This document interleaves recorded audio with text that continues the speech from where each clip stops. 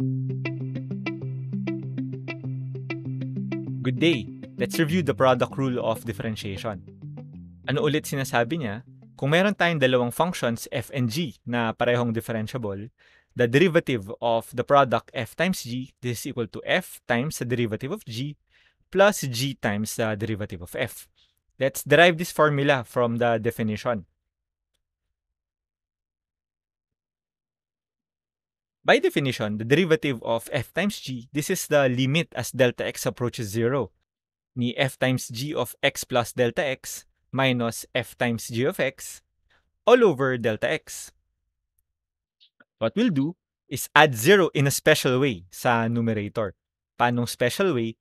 Mag-a-add tayo ng dalawang terms na ang values mag-a-add up to 0. And these two terms are negative f of x plus delta x times g of x plus f of x plus delta x times g of x. So negative nung isa yung isa. They add up to 0. So this means that walang nagbago sa value nung numerator natin. But we won't add them at mag-0. We'll take advantage na we could factor out si f of x plus delta x dun sa first two terms. Okay?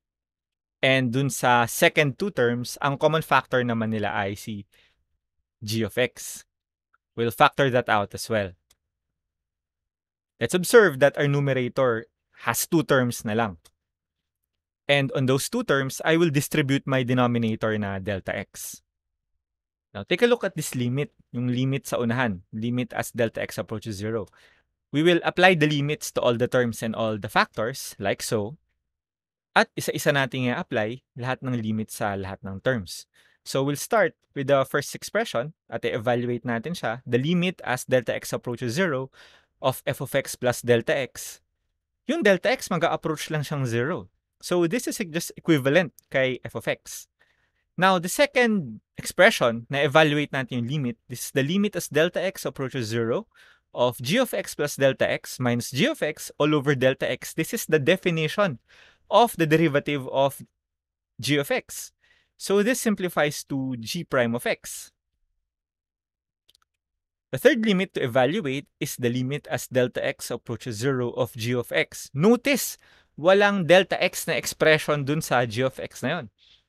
So this simplifies to just simply g of x. And evaluating the limit as delta x approaches 0 for f of x plus delta x minus f of x all over delta x, again, this is the definition of the derivative of f of x. So this simplifies to f prime of x. Notice that we're done.